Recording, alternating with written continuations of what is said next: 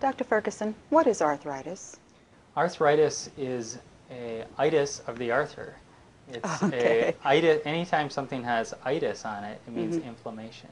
Mm-hmm. And then the thing put before it describes where that inflammation is. So it's an inflammation of the joints. And similar to sinusitis is an itis of the sinuses, inflammation of the sinuses. So there are several different types of arthritis or inflammation of the joints, and they all have slightly different mechanisms behind them. Osteoarthritis is probably the most common, and that is a gradual breakdown of the cushioning and the tissue in the joints so that there is more bone on bone. And it used to be thought that that was just a sort of wear and tear type of thing. And certainly it does come on later in life, and the joints you use more is where it's But it's not just wear and tear? But it's not as simple as wear and tear. It's actually now known that it is an inflammatory process. Okay. And so it's not just a matter of, oh, everybody gets osteoarthritis eventually. It really depends on how inflammatory is your diet, how inflammatory is your lifestyle, and can be affected by anti-inflammatory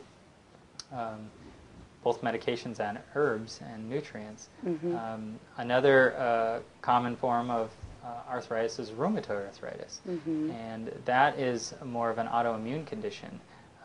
Antigens, or things that activate the immune system, come into the body, and the immune system creates antibodies to those. They glom onto the antigens, creating an immune complex that then travels around and gets lodged in your joints.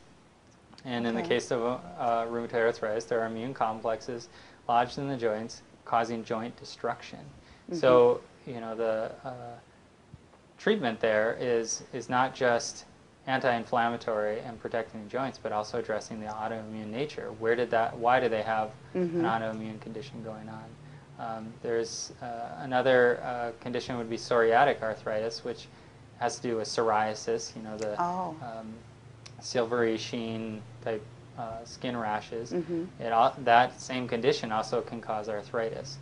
So there's kind of three categories that I think of as the joint degeneration category, which osteoarthritis would fit under, the autoimmune category, which would be like rheumatoid arthritis, psoriatic arthritis, and then the final category would be septic arthritis, which would be infections in the joints. So say you rusty nail got into your joint somehow, and you got an infection in there. It'd be inflamed, it'd be red, and those are usually pretty emergent. They can be dangerous if that infection spreads. So that's kind of a different category. Those can come on really quick, and they can be treated really quickly and cured really quickly, whereas these other two categories are more long-term, and that's more what I deal with, are more the chronic forms of arthritis. Well, thank you for that explanation. Thank you.